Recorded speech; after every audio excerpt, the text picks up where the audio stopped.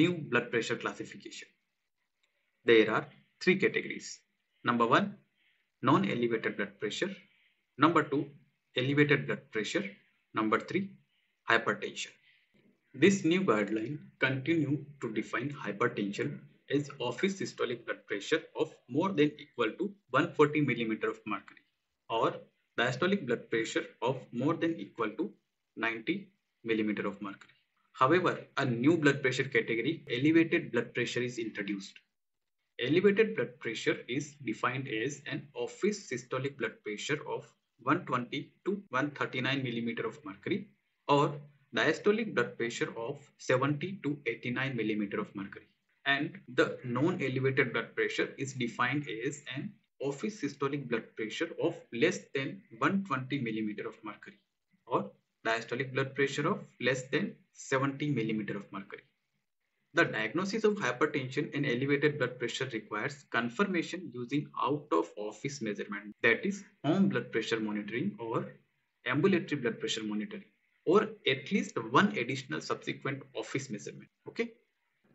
For a long time, we have called high blood pressure the silent killer, and for a very good reason.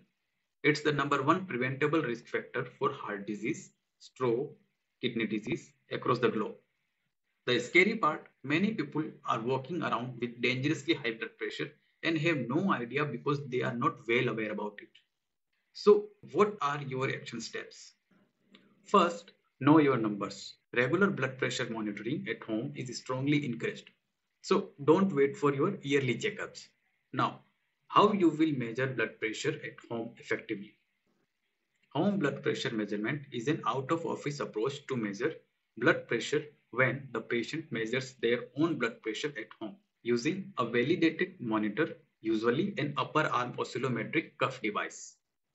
A consistent approach to home blood pressure measurement should be used. Patients should be counseled to follow the same preparation steps as used in clinics. Measure blood pressure in a quiet room after 5 minutes of rest with arm and back supported.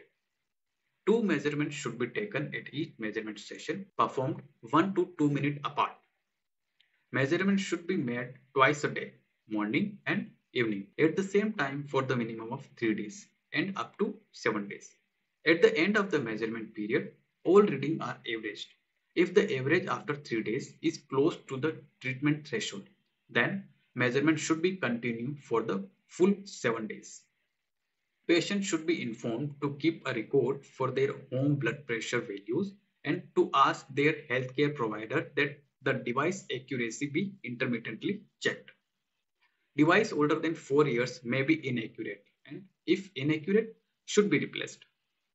An average home blood pressure measurement of more than equal to 135 by 85 mm of mercury, equivalent to an office blood pressure of more than equal to 140 by 90 mm of mercury, should be used to diagnose hypertension, and an average systolic blood pressure of 120 to 134 mm of mercury or diastolic blood pressure of 70 to 84 mm of mercury should be used to diagnose elevated BP.